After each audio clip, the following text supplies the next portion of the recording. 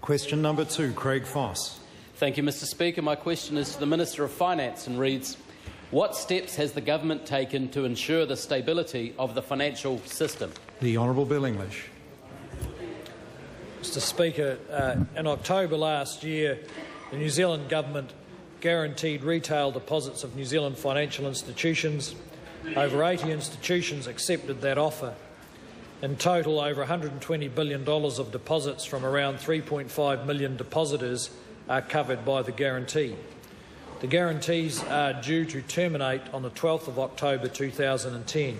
Today, the Government has announced that it will be offering a revised retail guarantee scheme which will extend to the 31st of December 2011. Supplementary. Craig Foss. Thank you, Mr Speaker. Supplementary to the Minister. In what ways will the revised guarantee scheme differ from the scheme currently in place? The Honourable Bill English. Mr Speaker, financial conditions have stabilised since last October, and accordingly the need for support is now less extensive. The significant changes from the existing guarantee will include that fees paid by institutions will be graduated to reflect their risk and will apply to all funds guaranteed. The limit on eligible funds guaranteed will reduce to $500,000 per depositor for banks and $250,000 for all other institutions. Deposit-taking institutions will require a minimum credit rating of BB or higher to participate, and collective investment schemes will not be eligible to participate. All depositors currently benefiting from a Crown guarantee will continue to have their deposits covered until the 12th of October 2010. Whether or not they are covered beyond that date will depend on whether their institution joins the revised scheme. The Honourable Jim Anderton. Mr Speaker, is the Minister satisfied that every company receiving a Crown guarantee meets the published policy guideline requirement that the individuals controlling it have the relevant business experience and the track record of meeting payments as they fall due and of maintaining solvency? The Honourable Bill English. Mr Speaker, the Crown has the power under the existing guarantee to appoint inspectors where the Crown believes that institutions aren't meeting all the requirements of the guarantee. I'd point out that any institution, the non-bank institutions covered by the current guarantee, will in the next 9 months or so, next 6 months or so, have to meet the requirements of the non-bank regime put in place by the previous government. And that will require all those institutions to acquire a credit rating and meet capital requirements, and they need to get on and organise their affairs appropriately. Supplementary. Sorry. Supplementary. Craig Foss. Thank you, Mr Speaker. Supplementary to the Minister of Finance. Why has the Government announced the changes at this time? The Honourable Bill English. Mr Speaker, the Government wants to strike a balance between ensuring financial stability, reducing the distortions to market conditions, and reducing the risks to the taxpayers who have so far paid out around $68 million under the guarantee. Today's announcement provides certainty and means that depositors and institutions can make an orderly transition over the next 2.5 years from the guarantee back to normal market conditions.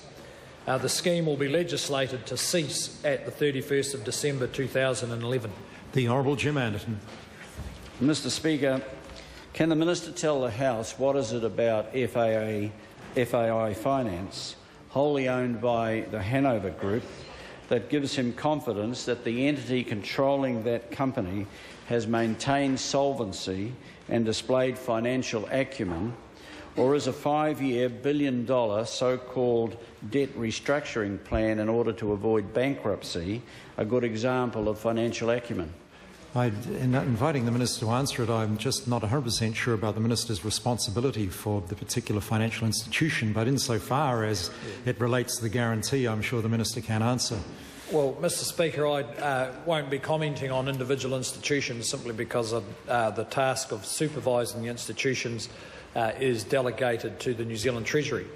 But any institutions who are covered by the guarantee need to focus on getting their affairs sorted out, first to meet the requirements of the non-bank regime, which will be introduced over the next 6 months, and secondly to prepare for a transition to the extended guarantee, and then to prepare for a time past 2011 where there will be no guarantee. Some of those institutions may find that a challenge, but the intention of the guarantee is to protect the depositors on the way through.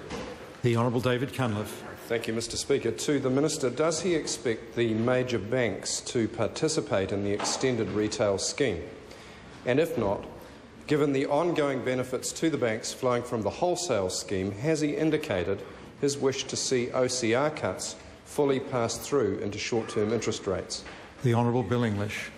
Well, Mr Speaker, we haven't drawn any particular connection between the OCR and whether the banks take up, because both of those decisions are made by other people, the OCR by the Reserve Bank, and the banks themselves will make their own decision as to whether to take up this guarantee. My understanding on the wholesale guarantee is that there are indications that in the financial markets they would be willing to lend non-guaranteed issues by the banks, and that is a sign of progress towards stability. The Honourable David Cunliffe. To the Minister, why has the government failed to take any steps to help reduce interest rates, which was identified as a key concern for small business in a business confidence survey from Research New Zealand, the same survey which said that 99% of small businesses thought the Jobs Summit was a waste of time? The Honourable Bill English. Well, Mr Speaker, in this context, their overriding consideration has been to ensure that credit markets don't freeze up, and I believe the action taken by the previous government in issuing these guarantees was an important part of that. The measures the government has taken to help reduce interest rates have been primarily around restraining its own spending and its own debt requirements, and the rationale for that was all laid out in the budget. Question